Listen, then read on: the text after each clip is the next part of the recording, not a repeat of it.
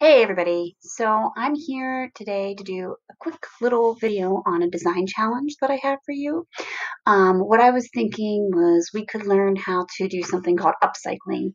And upcycling is basically like recycling something in your home, but recycling in a way that extends its life and that you can continue to use it and enjoy it in a new and different way.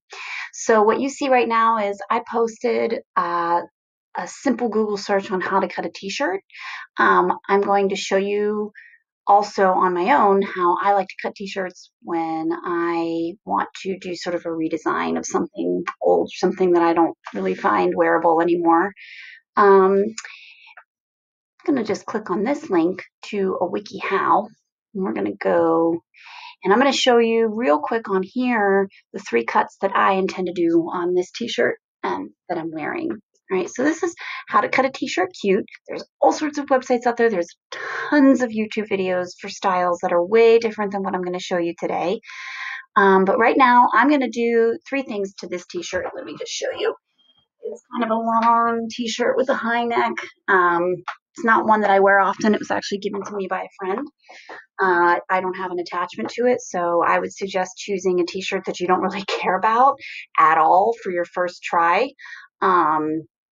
And then as you get better, it'll get easier.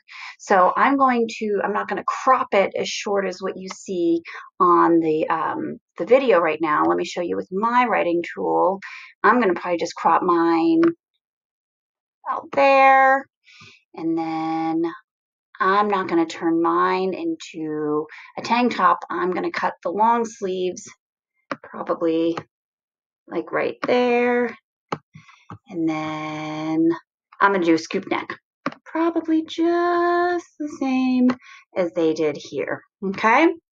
It gives you all sorts of other styles on this page.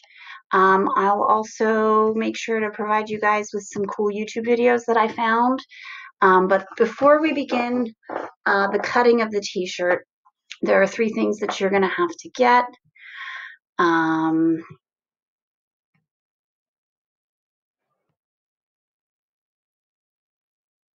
Oops.